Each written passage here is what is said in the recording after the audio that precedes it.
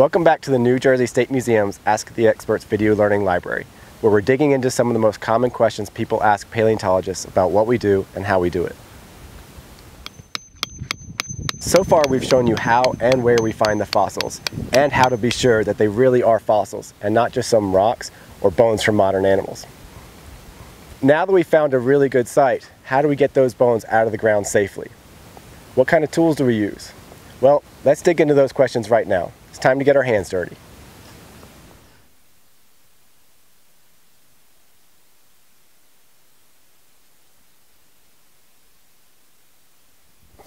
Here we've got a site with definite fossil in the ground, but now what?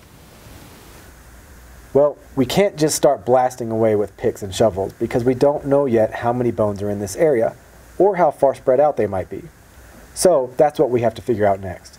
The idea here is to gently expose only enough of the bones to give us a good idea of exactly where they are and to get a better idea of just how big the area is that we'll be excavating. This is a delicate process. We're just using a few small tools that let us get the job done in a slow and methodical way. Tools like knives, screwdrivers, awls, and even small soft paintbrushes. And we don't want to completely uncover the bones either. The rock actually helps to protect the fossils throughout the excavation process and while transporting them back to the lab.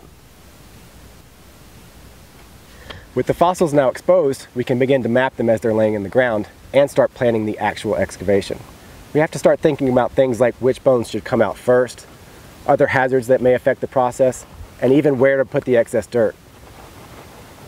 Mapping the bones and taking other field notes is always a very important process. Those maps and notes can be a huge help to us later on in the lab when we're trying to clean the bones and put them back together. And just as importantly, all of this information can help us to learn so much more about this animal and its life. We can learn about things like how the animal died and how it lived. Did it live in herds or did it live most of the year alone? What did it eat? Did it live in a desert or in a tropical environment? Notes we take now about the bones, how they're lying, and the rocks surrounding them can help us answer these questions and so much more. Now that we know exactly where the bones are in the ground, we've mapped them and we've taken all the notes that we need, it's finally time to start the excavation process. But we better start digging into that next time. For now, thanks for joining us, and as always, keep digging.